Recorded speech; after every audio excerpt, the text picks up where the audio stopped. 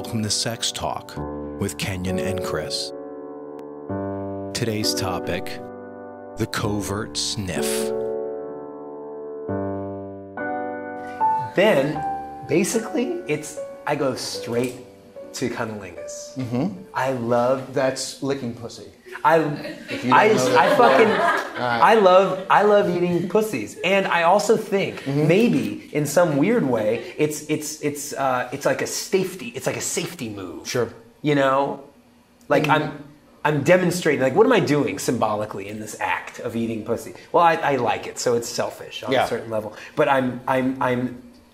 I hope, being generous in some way. And then maybe setting up some kind of reciprocity act where eventually I will also be gone down upon if all goes according to plan. Sure. And my goal in this is to make her orgasm. Then, okay. All right. And then we proceed to blowjobs. Sure.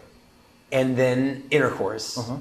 And I feel so unoriginal sharing this program, this menu, if you will, because I've noticed that like virtually all the porn clips I see online follow this structure. Yeah.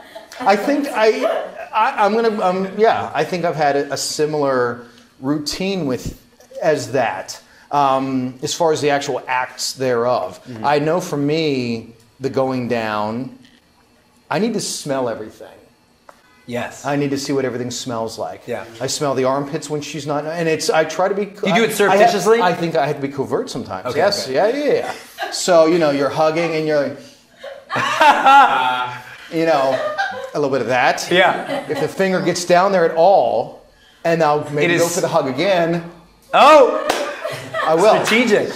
You have to. Yeah. I mean, you have to. That's so strategic. I mean, because I need to know. I need to know what's going on. And sometimes again, after occurrences or happenings in my formative years, I know I better find out before I get down there, because I don't want, if it's not good, right.